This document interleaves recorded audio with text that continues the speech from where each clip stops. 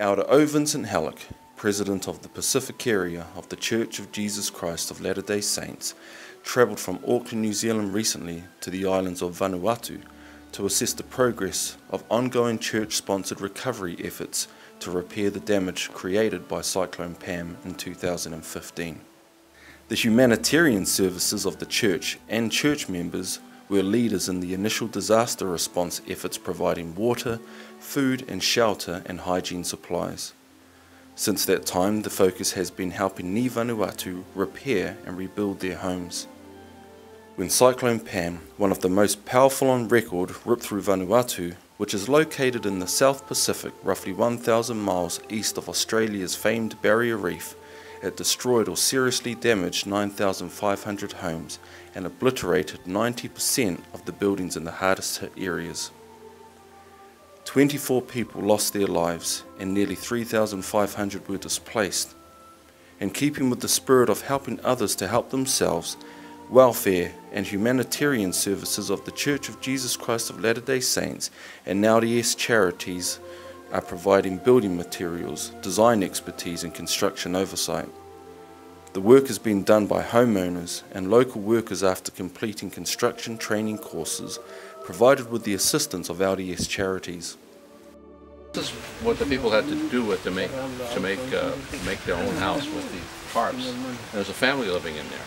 So the house that we saw before earlier in the earlier video in the blue tarp, the lady that who lived there is moving into this house here with her family.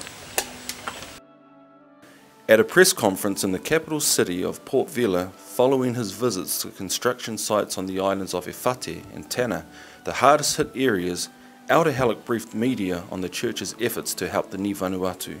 He discussed many of the humanitarian efforts supported by the church in Vanuatu, with particular focus on the extensive housing rebuild and repair projects underway since Cyclone Pam. Elder Haleck shared the church's goal is to rebuild 330 homes using techniques and technologies designed to withstand cyclone-strength weather. To date, 98 houses have been rebuilt on Efate and 77 on the island of Tana. Choosing recipients for assistance is based on need and is open to those who are not members of the church as well as church members. When a reporter asked why the Church of Jesus Christ of Latter-day Saints is so involved in efforts to strengthen Ni Vanuatu families and communities, Elder Haleck replied, "It's due to our beliefs. We follow Jesus Christ." Before returning to Auckland, Elder Haleck was hosted by Prime Minister Charlot Salwai at his office in Port Vila.